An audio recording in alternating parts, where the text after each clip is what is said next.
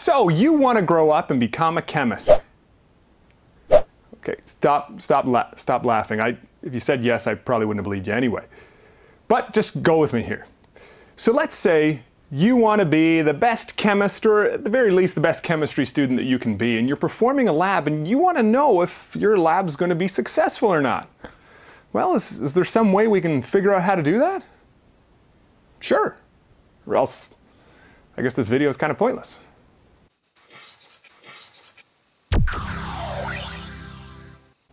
Well, in your quest to be the best chemist you can be, you need to figure out how efficient your reaction is. That is, how close is it to the actual accepted value? And there's two terms that we need to know in order to establish this. We need to understand the actual yield, and we need to understand the theoretical yield. Now, what the actual yield is, the actual, surprising, right?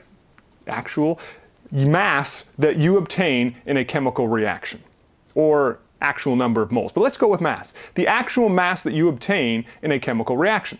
The theoretical one is the one that you calculate. So theoretically, if everything went perfect, that would be the mass that you should obtain in that particular reaction. And if we compare these two things together, what we come up with is our percent yield. So you can kind of think of percent yield almost the same way that you would calculate a mark. If you were going to calculate your mark on a quiz or a test, what you would do is you would take the mark that you actually got and compare it to the mark that you theoretically could have got had you gotten perfect. And then you're going to represent it as a percentage, and that's going to give you the percentage, or your percentage of success, if you want to think of it that way, on your particular test or quiz or assignment. Now, percent yield kind of acts in the same way.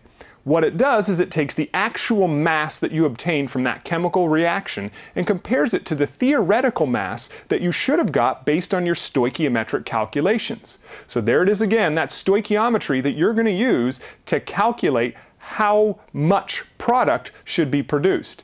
And then in comparing those two things, we're going to try to establish what your theoretical yield and actual yield do to calculate your percentage yield.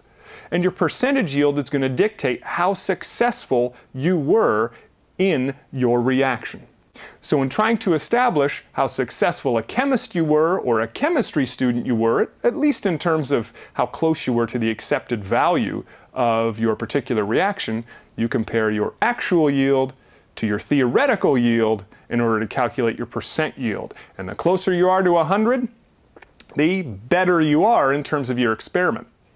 Well, at least theoretically.